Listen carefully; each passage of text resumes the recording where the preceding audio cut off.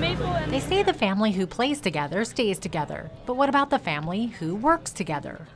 These four sisters are spending the summer working very closely together in a business named after them.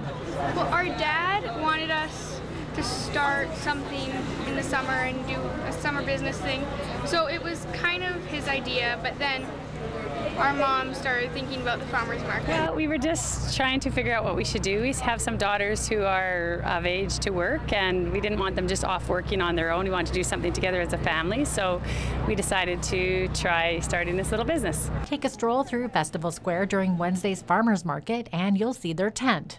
And you'll see these four sisters busy selling their confections.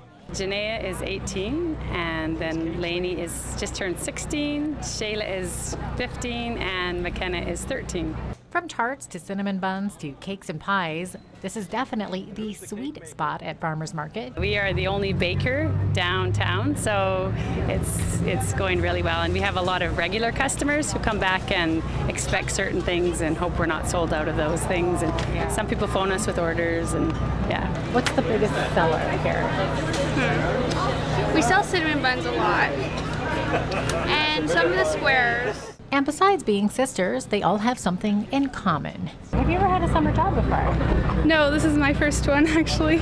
The business is a first-time job for all four girls. And baking seems to be in the genes. I've always liked making pies, and Shayla's always liked the cinnamon buns. And Lainey bakes the cakes, so she makes all kinds of cake pops and mini cakes. 16-year-old Lainey thinks she might have a future in baking and in business. She already bakes 3-layer birthday cakes and hopes to learn wedding cake soon. Well, I've always loved baking ever since I was little, and I would bake all the time, so I love baking for money now. It's even better for money. Yeah. It all might seem like a lot of fun and just something to do on a Wednesday, but this is a full-time effort. We try to bake everything fresh, so we start on Sunday. Basically, we get up in the morning and start baking and bake till we go to bed, and we do the same thing on Monday and Tuesday, and then we sell on Wednesday, grocery shop on Thursday. We have one oven outside and a convection oven inside, so we keep them full all day for 3 days. Definitely, we buy a lot of groceries every week when we go to Costco or wherever we are. People are looking at us like, why are they buying 50 pounds of butter every week?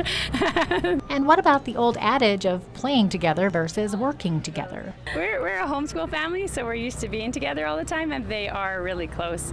But I appreciate being with them all the time. They're a little older now and a little more independent, and I said to my husband, I get to hear all their conversations now instead of them having them in their bedrooms, and I think it has brought us a little closer together just doing it. For Go on Shaw TV, I'm Jeannette Rocher.